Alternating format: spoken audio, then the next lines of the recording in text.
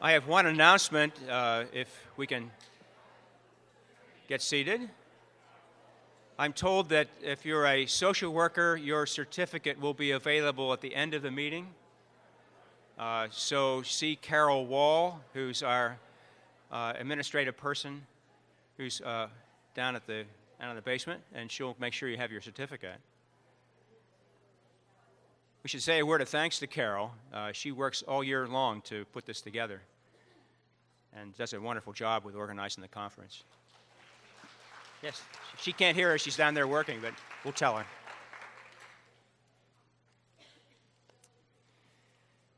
Our next speaker is one of the world's foremost investigators in the biology of mood disorders. Mark Frye is chair of the Department of Psychiatry at the Mayo Clinic. He's director of the Mayo Clinic Depression Center, which is one of the members, along with the University of Louisville, in the National Network of Depression Centers. And he's the Stephen and Shelley Jackson Family Professor of Individualized Medicine. He did his medical school training at UCLA and then did a fellowship at the National Institute of Mental Health, where he focused on neurobiology of treatment-resistant depression and bipolar disorder. Currently, he's a very active investigator in diverse fields on genomics, proteomics, and if you don't know what those words mean, I think you'll know them after his talk. He also does work in imaging of mood disorders and addictions. He's written an amazing number of papers for someone that's been at this a lot longer than Mark, because I've been a faculty member now for over 40 years. It's hard to imagine someone that could ever write 270 academic papers that are peer-reviewed, but that's the level of productivity that Mark has achieved. He is a person who's been given many awards, including the Gerald Clareman Senior Investigator and Young Investigator Award from the Depression and Bipolar Support Alliance, and the Mogan Scow Award for Education from the International Society for Bipolar Disorder. So we're very fortunate to have Mark with us this morning, and we have a workshop for him this afternoon if you're interested in advanced psychopharmacology and other biological treatments for mood disorders. So let's welcome Mark to Louisville.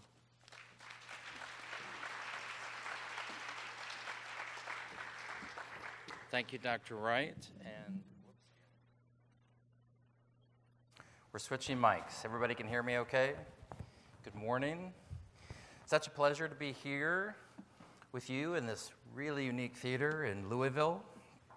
And I'm very pleased to be part of the National Network of Depression Centers, and it's wonderful to see what you're doing here in Louisville, and I'm very impressed with the energy of the group and the conference for today.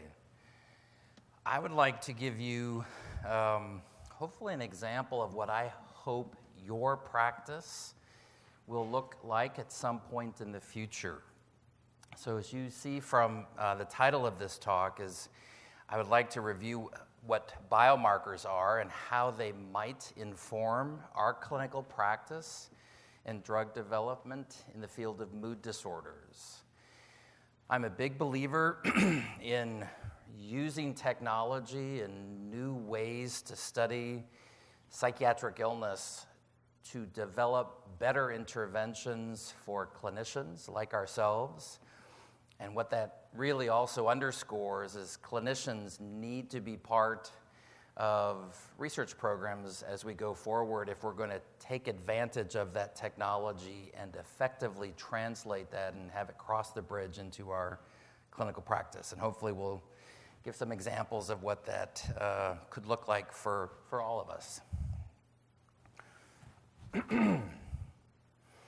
So I want to display my disclosures here. What's relevant for this discussion is, as an employee of Mayo Clinic, Mayo Clinic has developed a number of platforms that we'll talk about in some detail as to what they are theoretically, meaning platforms that can rapidly assess if there might be a genetic variation of potential clinical concern. So by virtue of being an employee, that is a conflict of interest.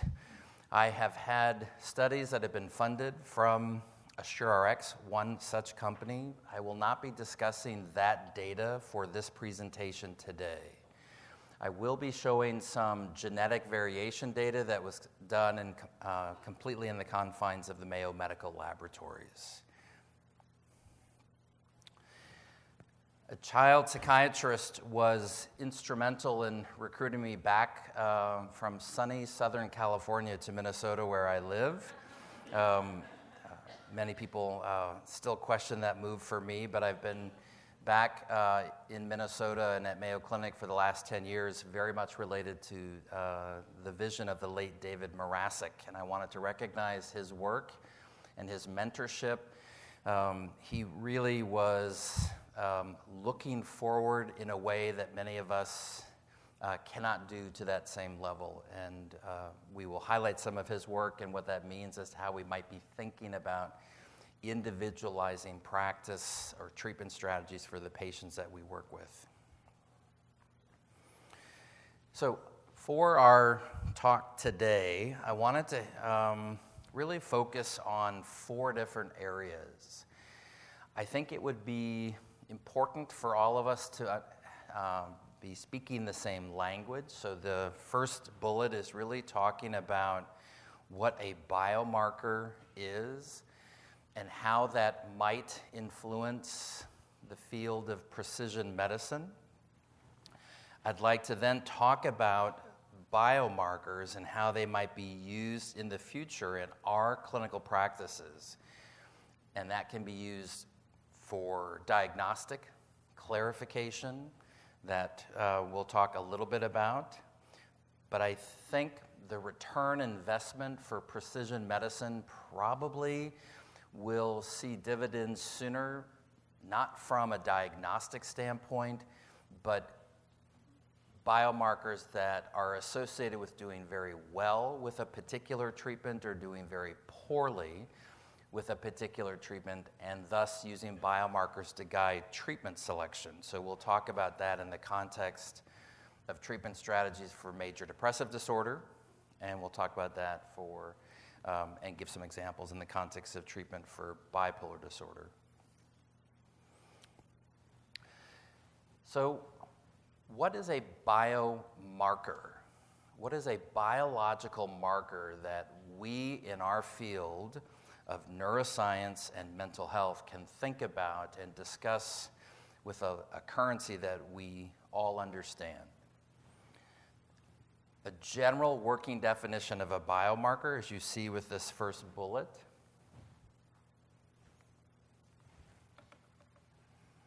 perhaps you see it better there, is a quantification of a biological process. That could be what a blood sugar is, that could be what a blood pressure is, that could be a oxygen utilization of a particular brain region.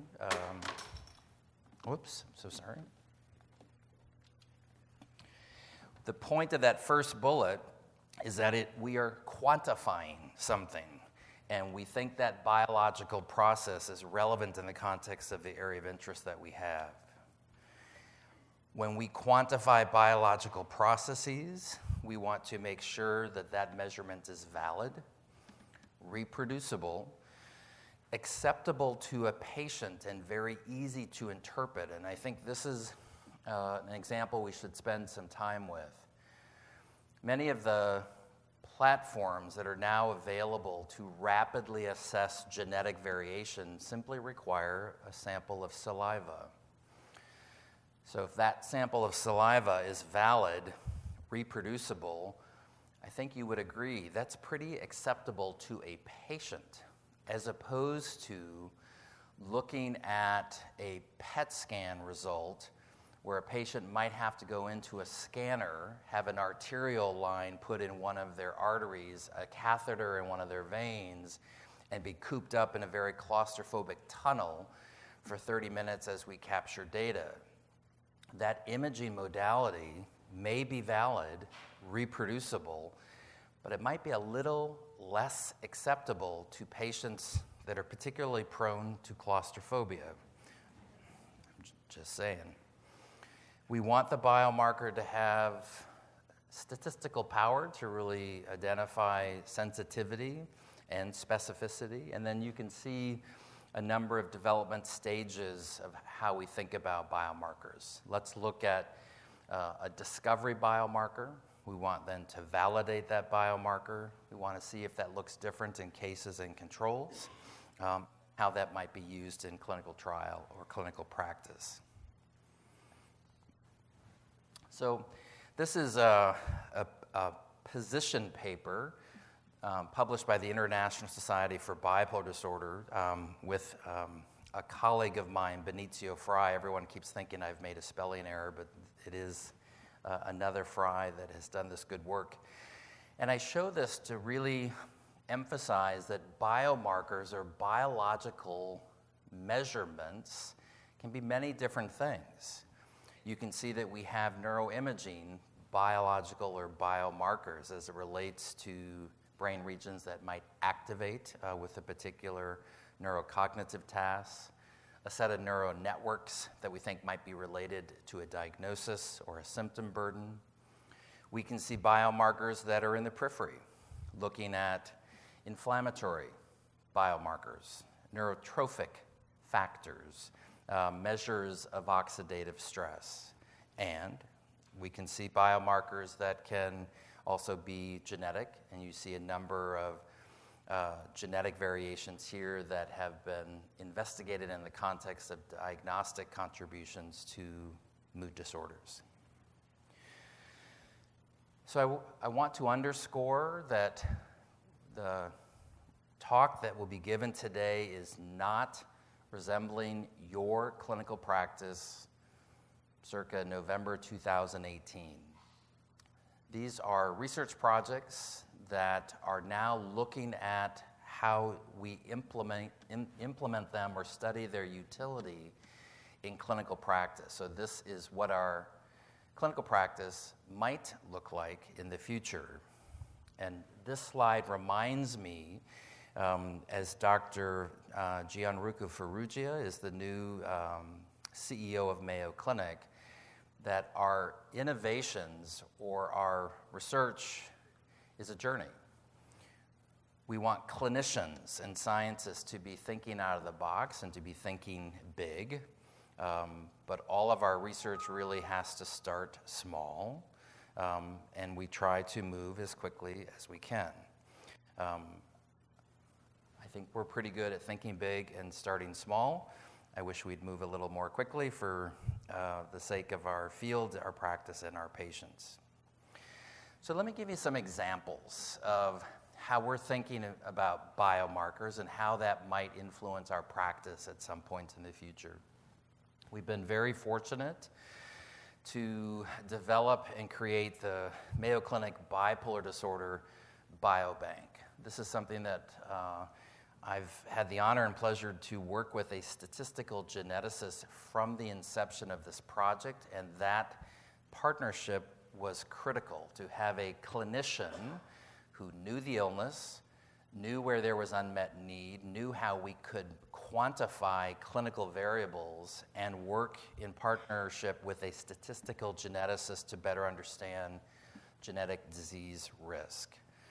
So this resource was created in 2009, and it has two goals, is to really look at biomarkers associated with disease risk, and our interest initially was primarily in DNA, but that interest is expanding to proteins and metabolites. But can we use a biological resource to identify biomarkers of disease risk? The second part of our goal of the biobank was to look at developing a biological resource that might help us identify treatment response patterns. And we thought from the very beginning that we'd see this as a pair of bookends. Are there biomarkers that would be associated with really doing particularly well with a treatment in a way that that biomarker would come into practice and that medicine would get to the right patient at the earliest time point possible? The other part of the bookend was to recognize that we may be able to identify a biomarker that was associated with having a bad reaction to a treatment. And the example that was very clear to us from the very beginning was antidepressant-induced mania in bipolar depression. If we could identify a biomarker that was associated with having a bad outcome, could that change our clinical practice in the future where we would stay away from those treatments and look at alternative interventions? So this has been a very highly collaborative partnership with the Lindner Center of Hope and Sue McElroy, colleagues in the state of Minnesota, David Bond and Scott Crow. And we've had a number of postdocs come to Mayo that have returned to their home institutions and are now helping us collect a much more diverse and inclusive sample with colleagues in Santiago, Chile, and in Monterrey, Mexico. So as an example of a biomarker for diagnostic classification, we thought about the challenges we have in this country with diagnosing children and adolescents with mood disorders. And we thought that this might be an area of potential investigation. What is on the left should be very clear. We see advertise or cover stories like this quite frequently, whether it's bipolar disorder or mood dysregulation disorder, but young people with serious symptoms of mood dysregulation and energy change. What I'm showing you on the right corner, which may be less familiar, is what one very observant psychiatrist can do from the standpoint of clinical research. This is a bar graph that was highlighting Emil Kraepelin's work, where he identified patients with bipolar disorder who needed to be hospitalized, and his hospital was next to his home. And he's simply depicting graphically the age of onset of bipolar illness requiring hospitalization from a good number of years ago. But what I find remarkable is to really look at that age distribution and confirm in contemporary times that this is an illness of young age onset for many patients. If we could try to develop a diagnostic tool that would aid a clinician to clarifying the type of mood disorder that was there or not, that would change our practice. That would change the way we practice diagnosing and treating young people. That, to me, has profound treatment implications. For many of the clinicians in the audience, you'll know that one of the predictors of doing well with lithium, one of our gold standard treatments for bipolar disorder, is intervening early.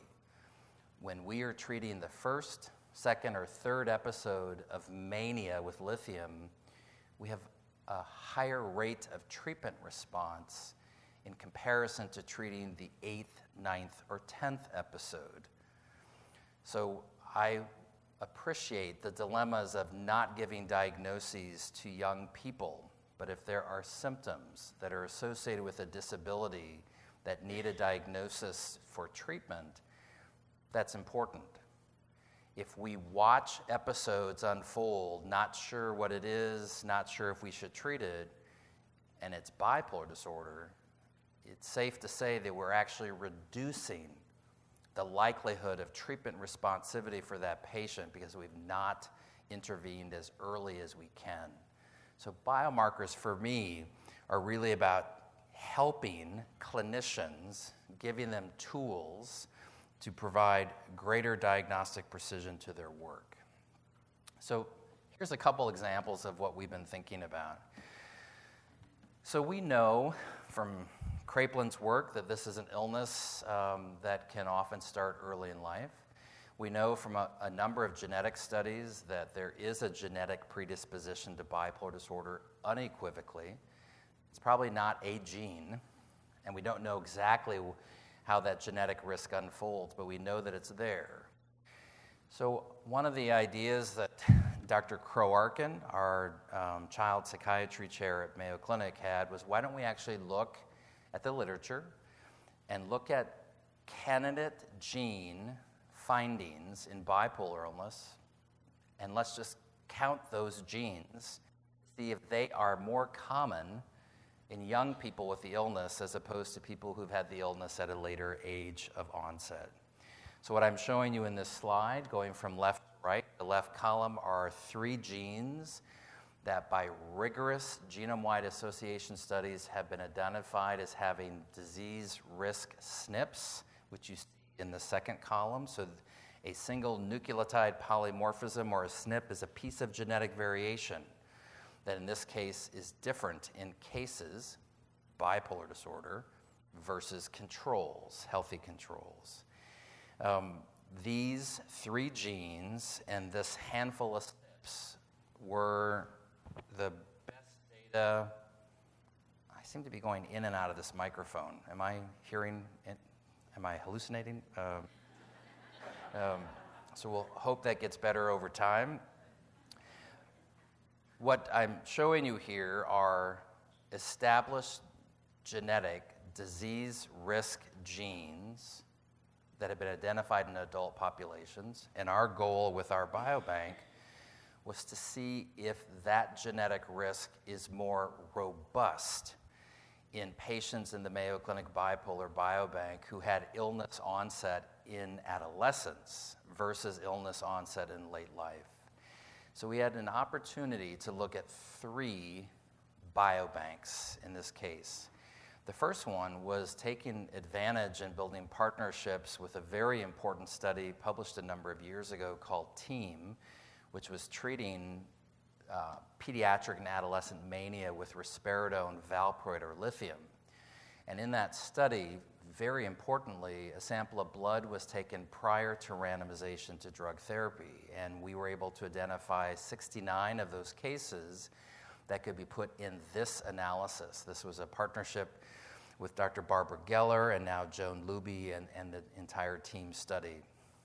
The second bullet you see is the Mayo Clinic Bipolar Biobank. At an earlier time point, we only had 732 cases in the bank. We now have more than 2,500.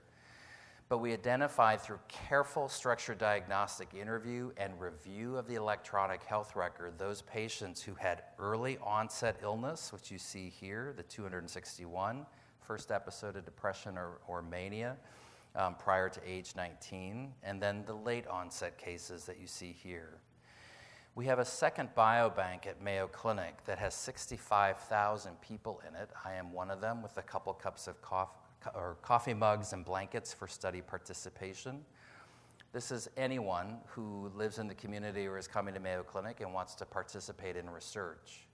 What's important about this biobank is we can very clearly ask to receive a comparison group of controls that don't have bipolar disorder, don't have schizophrenia, don't have a first-degree relative, and that's how we generated our comparison or control group. So the summary is really the bottom part of the slide, and for time I'm going to focus on that. Remember I showed you a handful of genetic variation SNP risk genes. We simply counted those, and we counted those, how many you had, which we call a simple count, or we counted those as an odds ratio, really weighted to the strength of the study. And what we found is that our bipolar patients who had early onset illness had much higher rates of these genes than patients who had late onset illness. So we think that there is a genetic contribution to early onset illness. What that actually is not entirely clear. I would tell you that this study, which has been published, does not now mean that we look at counting these genes in cases. It means we study it more to try to replicate this finding and understand the functional significance of some of these genetic variations. But this is an example of how I think we can use genomic medicine in the future to identify the right diagnosis at the earliest time point possible. I will finish with this example and highlight that we have some newer data from our biobank that is looking at late onset illness. This is early with a genetic impression that we see. really looks like our late onset bipolar cases have much higher rates of exposure to cytomegalovirus and toxoplasmosis. So now this is getting really interesting. Maybe we have an early onset presentation that might have more genetic risk, but if you remember that Kraepelin slide, we clearly see illness start in third, fourth, and fifth decade of life. Perhaps that's a different pathogenesis, maybe related to an immune activation and exposure to infection. At the end of the day, the symptoms are the same, but we may see that people get there very differently. So that is an example of how a biomarker genetic could possibly be part of our future clinical practice. Again, not ready for prime time today, something to be thinking about. I want to shift from the gene and actually go to a protein, or what we would call proteomics. So we had an opportunity a number of years ago to really partner with a company that had focused its efforts on over 10 years, 15 years, developing technology where they could rapidly identify levels of protein in our blood. And the second bullet here is really the proteomic multiplex profiling that was developed by rules-based medicine that is now part of Myriad Genetics. The third bullet here is an interesting story. This platform, 320 proteins you can rapidly assess simultaneously, this really was built over a decade plus of time in partnership with pharmaceutical companies that were developing new drug therapies, primarily in immune-mediated cancer treatments or degenerative arthritic types of illnesses. So we took advantage of other areas of medicine that were really looking at proteomic expression in the context of clinical drug trials, because these same inflammatory mechanisms or immune-mediated mechanisms have become of recent interest, very important in thinking about the pathogenesis of mood disorders. So it's a good example of taking advantage of technology that was already there. What we did is we simply looked at 150 patients presenting themselves to our depression center, and then took a sample of their blood to look at these 320 proteins. Last bullet is for the statistical wizards in the room.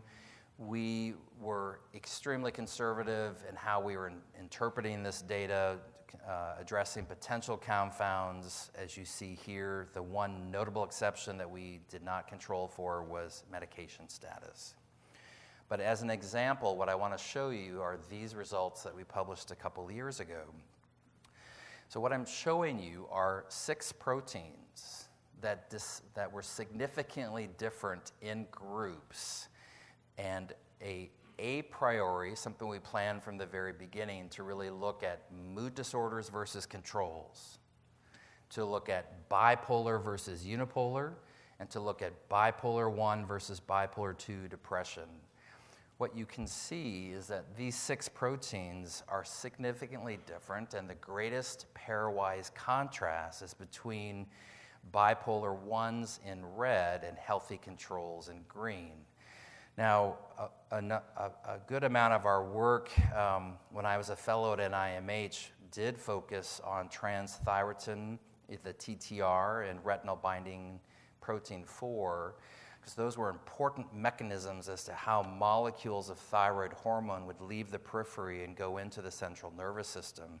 But to be frank, I hadn't spent a lot of time thinking about growth differentiation factor, hepsin, hemopexin, and a matrix metalloproteinase. These are all inflammatory or immune-mediated biomarkers. But you can see that they are distinctly different by groups.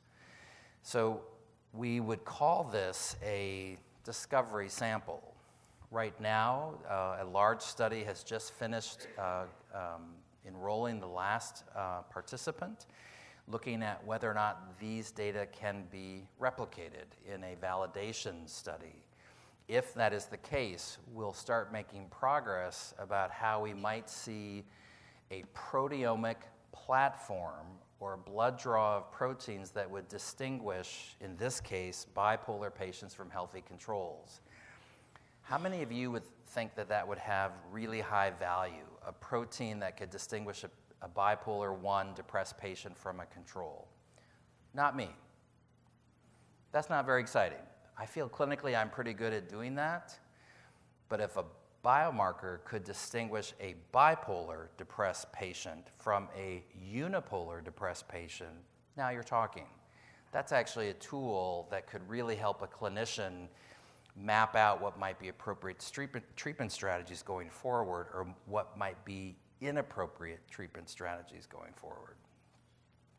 So let's move from biomarkers that could help with diagnostic classification, whether it's a set of genes in early onset bipolar disorder, or a set of proteins that might distinguish different types of depression. And let's look at how biomarkers might inform our clinical practice. So this is really about biomarkers associated with pharmacotherapy. And believe it or not, this example that we're going to talk about now is really already in your clinical practice. If it's not, it needs to be. So I was struck by a number of these World Health Organization projections. By 2020, depression will rank second to cardiovascular disease in DALY, which is a disability-adjusted life year. That in this globe, there are 120 million people who suffer from depression and over 800,000 suicides on an annual basis. A very important breakthrough from a neuropsychopharmacology era was the development of an SSRI. I remember that distinctly because I was a third-year medical student when that occurred. We use antidepressants quite commonly. Here's the problem. When I see a depressed patient and I will consider a pharmacotherapeutic intervention, in this case an antidepressant, I've got 20 at my disposal.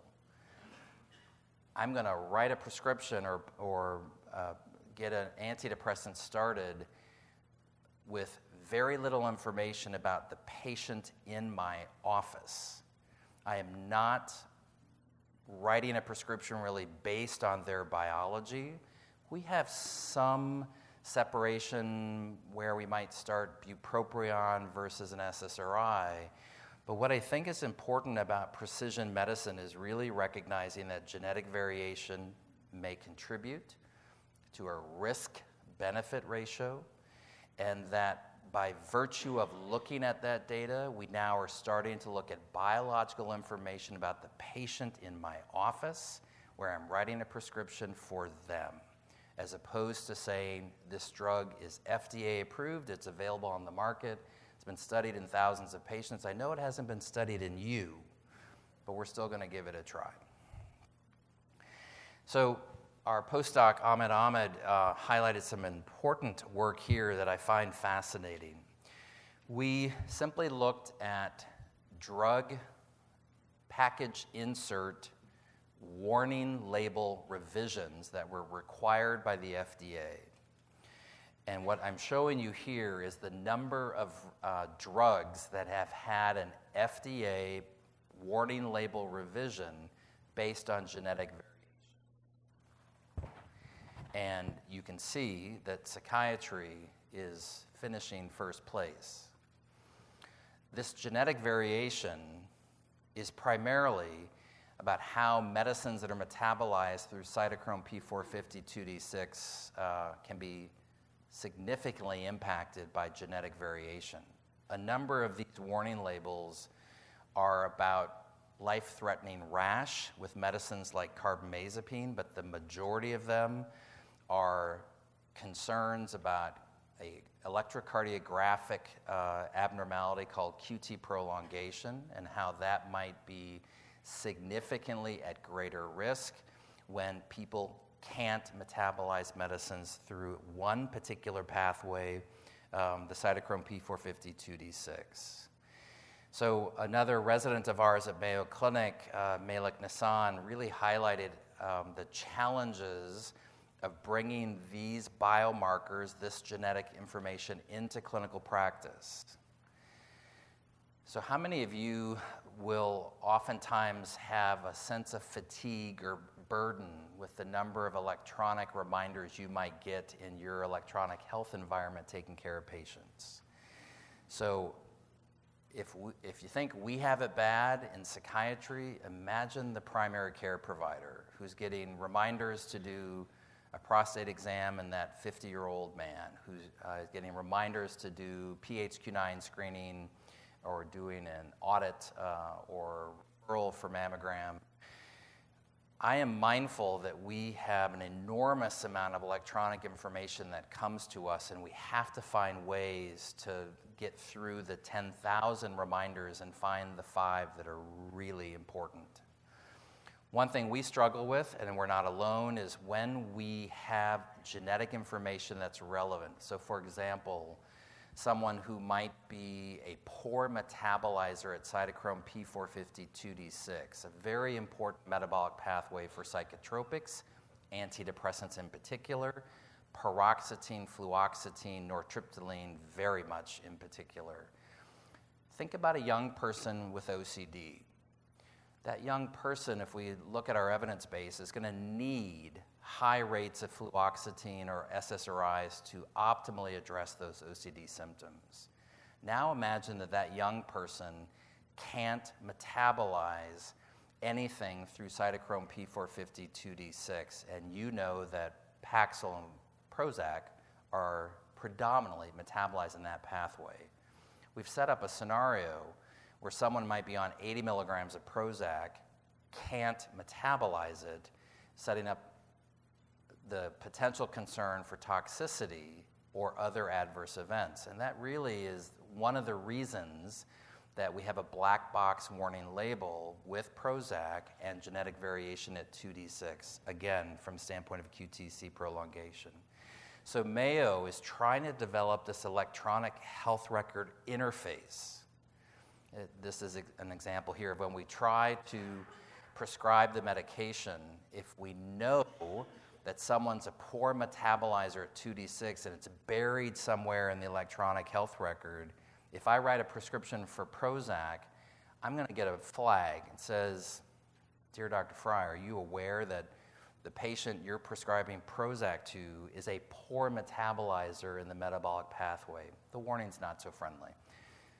And I have to acknowledge that, yes, I'm aware of that, but my clinical intuition is more than you. Or I can get more information and I get logged on or get linked up with AskMayoExpert.com, where we talk about what the potential significance of that is. We have to remember that we are generating millions of data points for our patients now, and we've got to find a way with the electronic health interface to get the most meaningful data at the point of care to really maximize outcome. So I got a little more policy-ish with that commentary, and but I think it's an exciting way to think about how we're moving forward. Let me shift to a couple examples in bipolar disorder. I know we need to end in about 10 minutes or so. The theme with this part of the talk is recognizing that drug development is a very expensive undertaking in this country. And a number of drug development programs have failed, meaning that whatever that drug was, they failed to show separation between placebo and that drug, therefore not getting an FDA indication, therefore stopping that development program. And I would argue that that's the right thing to do. But there may be circumstances with a particular drug, mechanistically, or a subset of mood disorder patients where we might want to revisit what those failed studies were and really ask, could a biomarker give us greater precision in identifying who might do well? So for example, what I'm showing you, am I showing you?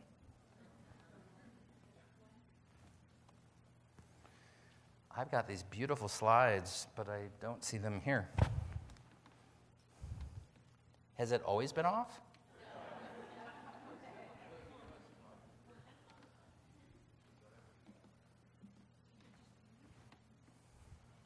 I hear assistance. Did I do something? I don't know. I thought you were done. Oh, there it is. Oh.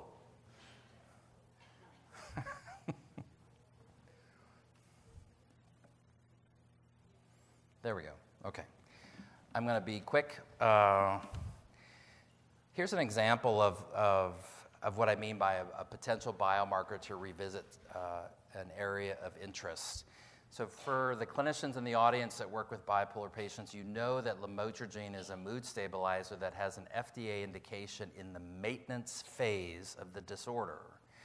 What I'm showing you here is the clinical trial development of lamotrigine in the acute phase of bipolar depression. This study that on top, which is separated from the vertical line, is a study that Joe Calabrese did 18 years ago that showed that lamotrigine was, in fact, effective in treating the acute phase of bipolar depression.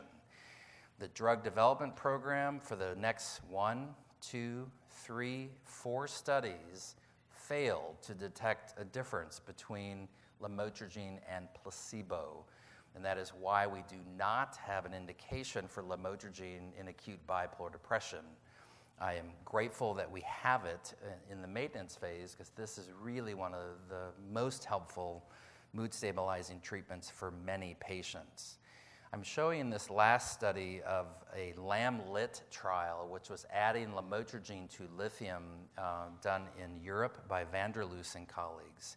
And in total, what I want you to see is that despite those 4 negative studies, when we do a meta-analysis bringing studies together with similar design to increase statistical power, we see a signal. That diamond is actually away from that vertical line, showing a statistically significant difference between lamotrigine and placebo in these trials. So imagine if we could actually find a biomarker that might help us identify who would do well with lamotrigine. A study we were very interested in looking at was really based on the mechanism of action of the drug and an imaging technology that we thought was unique to this question. This is my simple diagram of showing you what a molecule of lamotrigine does by blocking a voltage-gated sodium channel. And by doing so, we block the extracellular release of excitatory amino acids glutamate and excitatory amino acid aspartate.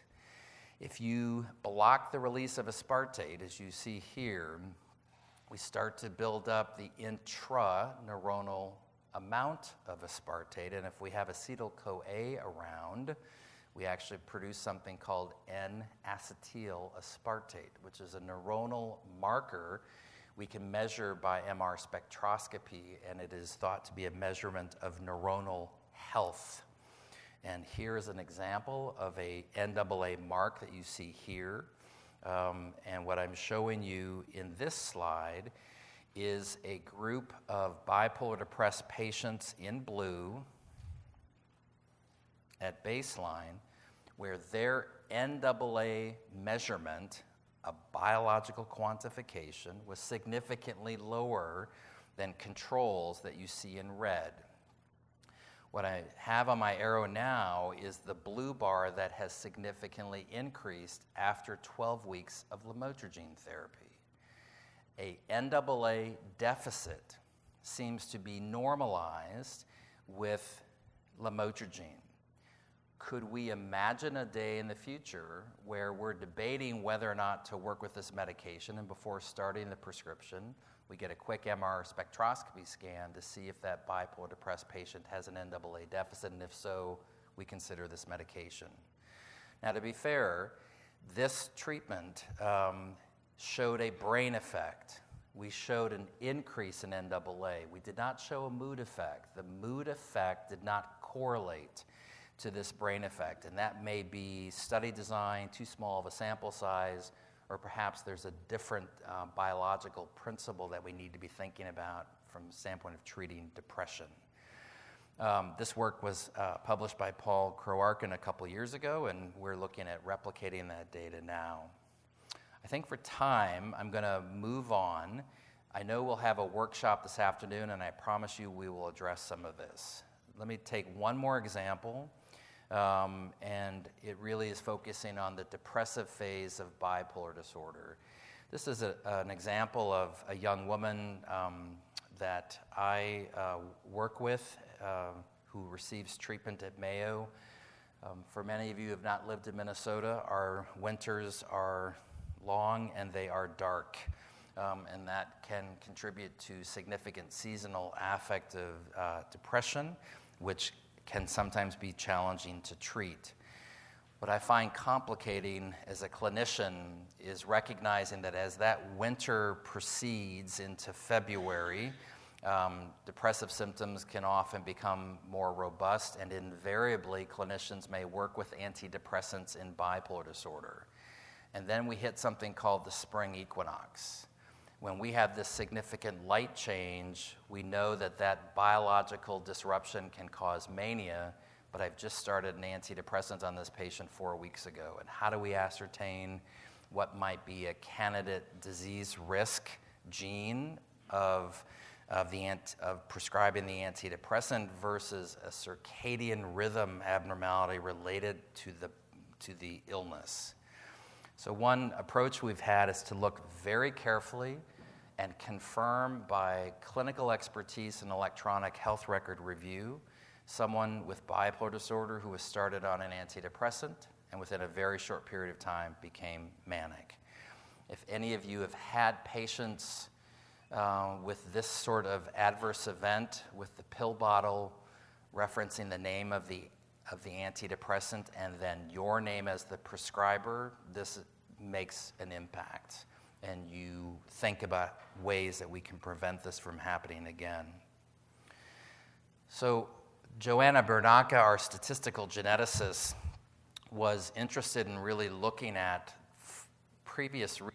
And what I'm showing you is the 5 studies that we looked at that were evaluating the relationship between the serotonin transporter, in this case the short form or the S allele, and antidepressant-induced mania with an antidepressant in patients with bipolar disorder.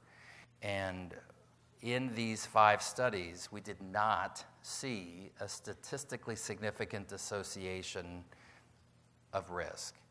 What we did find, and it really underscores how important all of the clinicians are in this audience as we think about genomic medicine, is that the definition of antidepressant-induced mania was all over the map. I think you will agree there's a temporal finding of starting an antidepressant and 3 weeks later being in a hospital with a manic episode. That temporal finding, we said, yes, that makes sense with antidepressant-induced mania, but being on fluoxetine for a year, getting manic, getting hospitalized, that causality for us was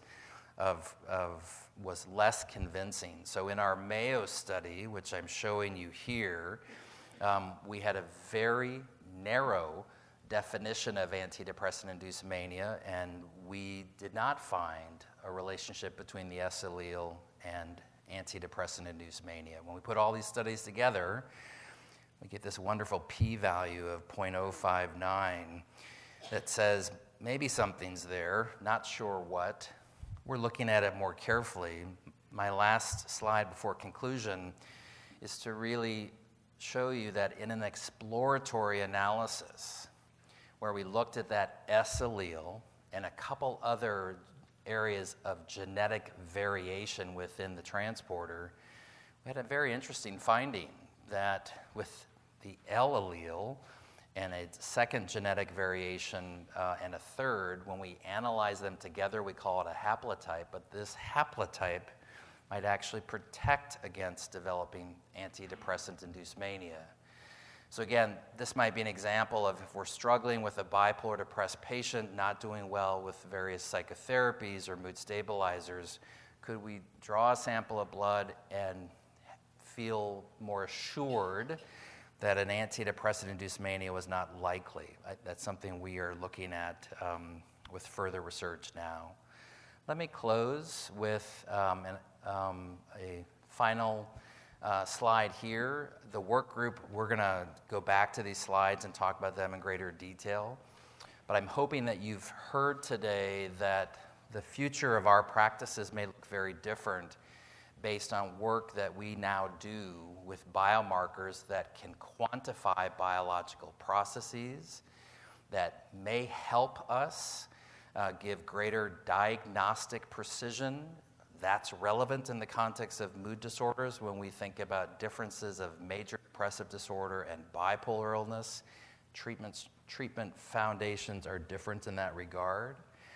We have examples of how biomarkers should be informing our clinical practice right now, and that is, in essence, drug warning label revisions with antidepressants given metabolism concerns and EKG abnormalities. But I think the real task ahead of us is to continue with these biomarker research initiatives, but we've got to find the right way, and we're not there now, as to how this important biological information can be rapidly integrated into an electronic health record at a point of care. A clinician and a patient in an examination room making a decision to pursue a treatment, having information at the ready right there. Let me thank you for your attention, and we'll talk more later.